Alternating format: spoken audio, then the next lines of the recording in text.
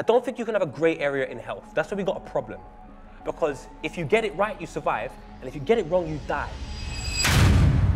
What are you saying, gang? Listen, I'm Chuckie Online. This is my chargy poet, my Don Lippy. Welcome to the elephant in the room. The guest is somewhere in the building watching us have the conversation. If they decide they want to come and join the conversation, the lights will then turn red. And that means that something's going to be talked about. As soon as the light turns green, that means we'll wrap up and we'll kind of leave it to you in the comments and you can discuss whatever you want to discuss. Welcome to the elephant in the room.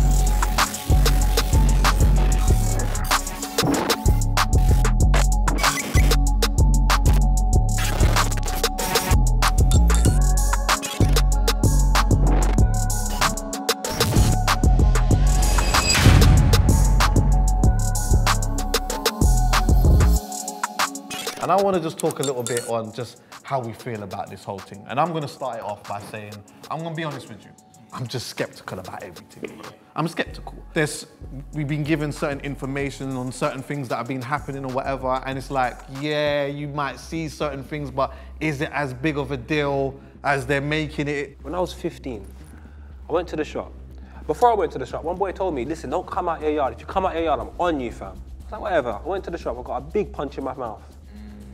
I've left my house plenty of times and COVID hasn't touched me. So that boy, that punch in my mouth when I was 15, is more dangerous than COVID to me. This is how I feel. I hear that. And do you know what it is as well, yeah? I think for some of us as well, because obviously this is not about, I don't want to be insensitive to anyone who may feel like they have lost people within it or whatnot. But something that was a big thing for me, yeah, was like, there was a time where we started protesting and there was conversations that were being had on something different. Do you get what I'm saying? Things that were going on within our community. Yeah. So for me now, when we're told to stay in our yard and social distance and do all these type of things, if now thousands of people are out on road, I'm saying to myself, well, you know what? Well, in 2 weeks' time, enough people are going to drop dead now. Yeah. Do you understand what I'm saying? At least get the thing. And it didn't feel like, if I'm being honest, it didn't feel like there was so much of a thing like that. I can't even go and have a family gathering now purely because of something that is apparently so bad that it can kill so much of us, but we're still, you said, marching in March and April. It's a tough balance between, you know, seeing people you love, your friends and family, and, you know, potentially, well, stopping the spread of a potentially lethal disease. Do you feel like there's an element of scaremongering going on? Yeah, I do. I think a bit of trying to control, man, and you get me, all these new sets of rules and everything. Man, I've been a law breaker from early, you get me? I didn't really, it's in me. Even these rules, I didn't really follow all of them. But at first, when I did follow them, it's because I was scared, bro. You get me? I was thinking, I'm a bad man, I don't care about, I can't go out there. But when I'm thinking, if there's virus out there, I ain't going out there. You feel me? It's like my man at the shop, so I ain't going out there, bro. My mum was ruthless as well. I'm saying, the social distance thing, I find is quite interesting still, because, so in China, they were saying that you had to keep a 1 meter distance. South Korea was 1.4. Australia, Belgium, Germany, Greece, Italy, Netherlands, Portugal and Spain was 1.5. US 1.8, Canada and UK 2 meters. Yeah, there was a lot of inconsistencies between countries. That was really up to the government and the public health departments to decide what the social distancing rule was. I don't understand, if this thing is what it is, why is it different in different places? And that's the reasons why I say I may not be an expert, but I know what I know. If something is meant to be so dangerous for you that there's certain guidelines that you need to follow, usually in medicine, they're non-negotiables. If you got to take Calpol twice a day for a week in order for you to get better, you got to take Calpol twice a day for a week to get better. With this situation here, depending on what country you're governed in, they are telling you how to deal with the virus. Sometimes for me, it feels like they're just winging it. That's what it feels like. There's like an element of like, we don't really know. And like, the thing is, would it be better for them to say that? Let's just say that was the case. Let's say they didn't know, really. Would it be easier for them to just come out and say, you know what? We don't even know what we really need to do. That. But we're going to try a thing and we're going to try some things. Do you get me? You know what it is, yeah? If they come on a, you know what, better safe than sorry, this thing's a mad thing, everyone just stay in the yard. You understand? at least with that, it's like, alright, cool, innit? I'm gonna chill while man are trying to figure out what's going on. But it's like, every time man's giving information, like you said, it's kind of inconsistent, you understand? Even when it comes to like all the numbers and the statistics, it's like nothing's clear, you understand? And I kind of thought, if something this serious was to happen, man would at least wait to get their facts right, to broadcast certain information. I mean, there's tons of things that we could speak about, but again, we know what we know. And I know from my understanding and looking at my parents, uh-oh, someone's coming. I'm really, really confused. It says here, you know, I'm black, you're black, you're black. It says here, black people are 1.9 times as likely to die as white people. So what is that saying right there? We're more likely to die. But this man doing this walk right here should be able to confirm everything. Yes. Thank you so much for the elephant. Thank you, sir. Yeah, you come too serious though. Yeah. No games, man. Firstly, your name? Shko. All right, okay, cool. And could you just tell us a little bit about yourself? Yeah, so I'm a doctor in the NHS, and I've worked with COVID patients. I've seen them. And yeah, I've been listening to you boys backstage. Yeah, no, I've picked up on quite a few things. You guys have said some really interesting points. I was gonna say, you were talking about you know, the amount of ethnic minorities or black people that are more likely to get COVID. I know people who are black who have had COVID and unfortunately have passed away from it. It does affect ethnic minorities and black people a bit more. They're still looking into why that happens. Whether that's because ethnic minorities are in jobs or in areas where they're more exposed to people. Let's say, you know, in the NHS you have people, you know, you have ethnic minorities working on the front line. You have a lot of them in A&E, on the wards, and a lot of them are from Southeast Asia, from areas in Africa as well. So they're going to be more exposed when they're seeing patients come straight into the A&E department who are really sick. Okay, so let's just stop you there because I don't want to sort of like just brush over that. Do I expect a doctor to see someone die? Yeah, you're a doctor. Do I expect to see a black person die if it's this bad? Yeah, I'm black. I'm around black people, but probably more than yourself. So the fact that you've seen someone that's the black that dies, you're a doctor, that makes sense. I'm more concerned with why this isn't fear-mongering because I don't know anyone. Like my mum's black, my dad's black, my neighbours are black, my cousins are black, you mean not one person? Do you know how many marches there have been? Do you know how many times we've covered together? Yeah. So to me, COVID sounds like something that can be extremely bad, but then you show me one thing in life that cannot be extremely bad. And just on the point, just to make on top of that, yeah, because I have heard of somebody whose parent had died through COVID and stuff like that. Like, how do we even know? Because there's like so many different things that people die from. You always hear these things of like, okay, this person died of whatever, but then they might just be quick to make the statistic of saying, well, yeah, they died of COVID, but really, like, did they? Yeah, so I see your point. So when they do the statistics, they talk about COVID-related deaths, don't they? So they say the patient may have had COVID, but then died of something else, because you don't really just die of a virus itself. You know, someone may die of kidney failure, they might die of a heart attack, but obviously having the virus will predispose you to being quite unwell to get to that point. So like on their death certificate, for example, it may be written that they've had something. They died of something, let's say a heart attack, a myocardial infarction, so a heart attack, and then they will write on there that they also had COVID and they feel COVID may have predisposed them, so COVID may have caused that to happen. Well, what's your question? Sorry. Is that the equivalent of saying, so I jumped on the bus, I was on my way to Wood Green, I got off at like West Green Road, and I said, let me go for a walk. Then my dad saw me and goes, jump in, and then he dropped me to Wood Green. Now, he eventually took me to Wood Green, but I was going Wood Green all the time. Is that what you're basically saying with this situation here? Because it's really confusing to me, like, because if someone, no disrespect to them, is literally in the last remaining, because I can be real honest now, and I can tell you my dad's got cancer, and it's not looking good.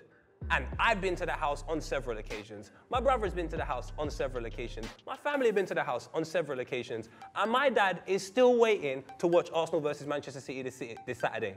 If it was bad as we're saying, I don't understand why he's still here. But then if then he gets COVID and he dies, really, I mean, they'll put that, the COVID killed him, but really it was the cancer that was... I get to bear witness to how difficult it is to deal with an individual going through that type of stuff. It's not easy. So if someone came along and said, boy, it was the COVID, I'd be like, bro, oh, hell no. Donnie had this way before COVID was even a thing.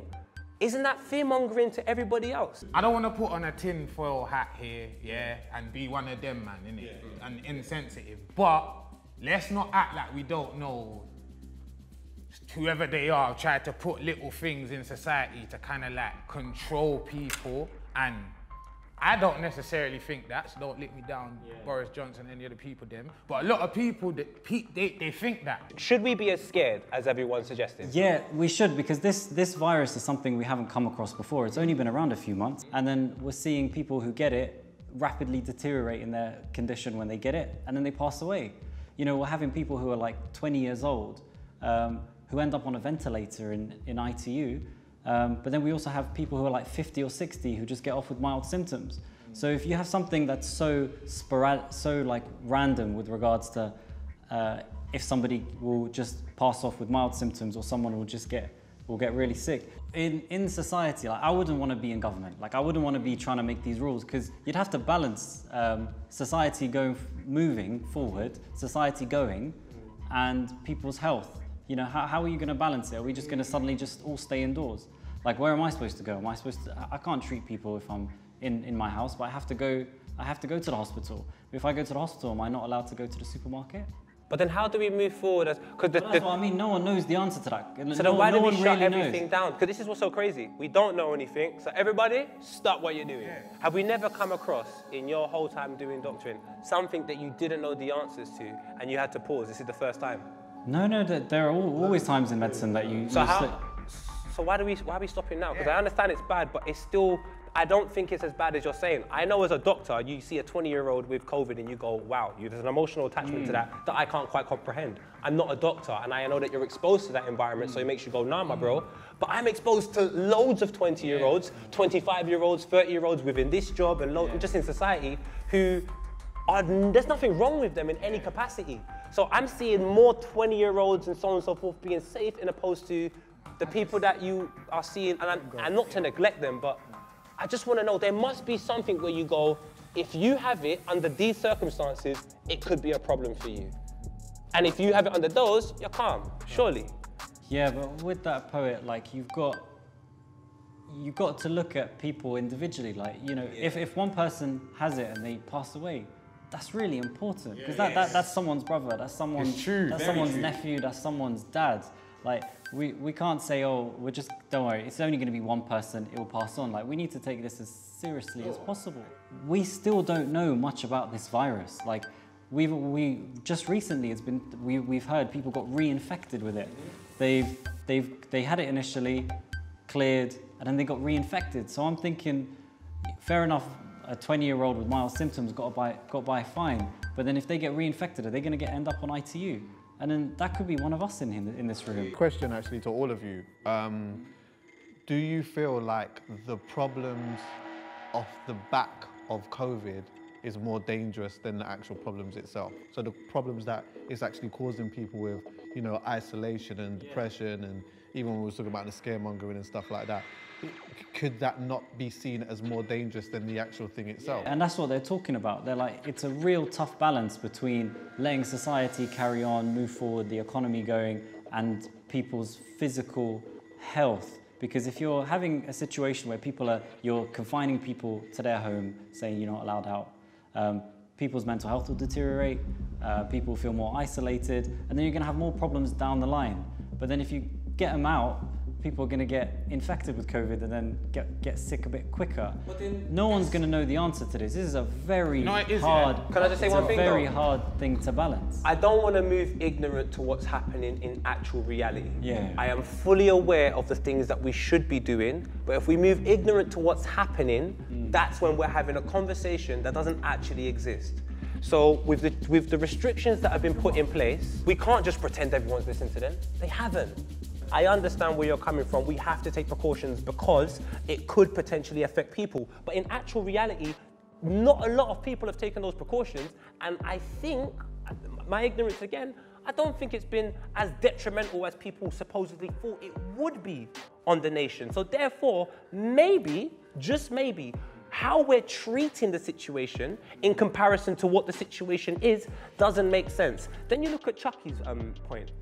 Now, even if you don't get COVID, there's a possibility you might still get some type of problem. It could be due to isolation. It could be due to the fact you can't see your children. It could be due to the fact of work.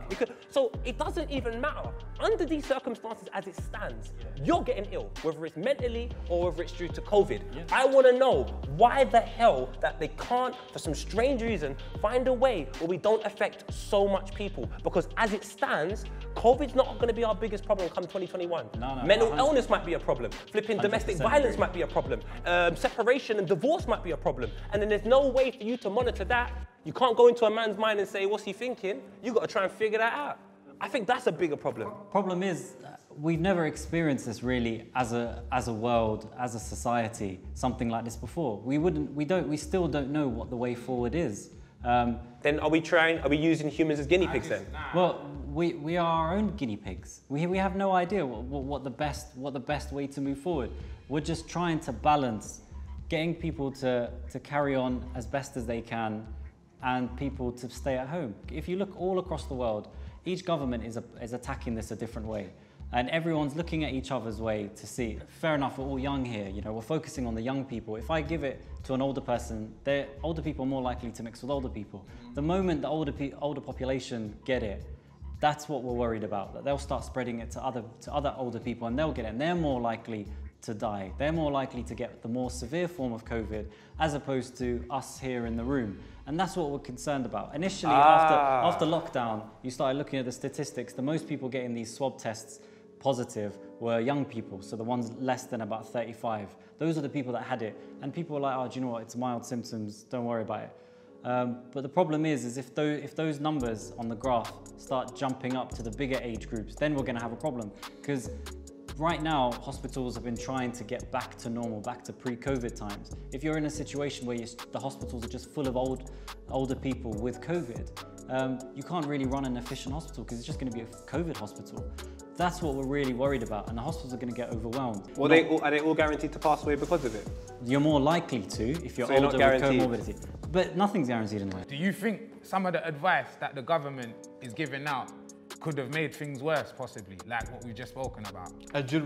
Actually, just off that, the reason why you could say that is maybe because, remember they did the eat out to help out thing or whatever. Yeah, loads and then so we all went out and ate, and then all of a sudden when we all went out and ate to help out, oh my gosh, it's back. Yeah, so they talked about that, didn't they? They said there may have been a contribution to the COVID cases from all the eat out to help out business going on. Wouldn't that have been common sense though? Wouldn't it have been common sense? Yeah, but then you have to remember, so this goes back to our point earlier, like none of us here would want to be on the government board at the moment because you have to balance economy and society with people's health. You know, there are a lot of people out there who rely on working in the hospitality sector, a lot of people that work in bars and restaurants, you know, and this goes back to your point, Chuckie, when you were saying the long-term effects of people's mental health, social isolation. If you're getting the people in the hospitality sector and telling them, look, we're going to carry on closing the restaurants and bars, you're not going to have a job, and then they're at home without any sort of income, then later on you're going to have these complications of mental health problems, social isolation, anxiety at home, and people who are much less off because of it. I think it's calm to have a great area in football. I think it's calm to have a great area in music. It's calm to have a great area in loads of different artistic perspectives. I don't think you can have a great area in health. That's where we got a problem. Because if you get it right, you survive, and if you get it wrong, you die. What does this time next year look like if you still don't know what COVID-19 is and we still have to go with all of the other effects of something that we have to deal with in COVID-19? What does a year in this situation going forward look like for you and in your profession? If what the governments have been saying is correct and we need to follow these guidelines to reduce the number of cases, maybe in a year's time, we may have less cases. It's really hard to say. Do you think there'll be a vaccine? Vaccines are a completely different topic, Poet, because the problem is with vaccines is there are so many viruses out there that we don't have vaccines for. HIV is a very obvious case. We don't have a vaccine for HIV. But we've never stopped the whole world for By the HIV. way, there's a green light. No, I've got. I know, Hey, I'm yo, sorry. there's a green light, cuz. Hey, we spoke about this. Huh? No, we didn't.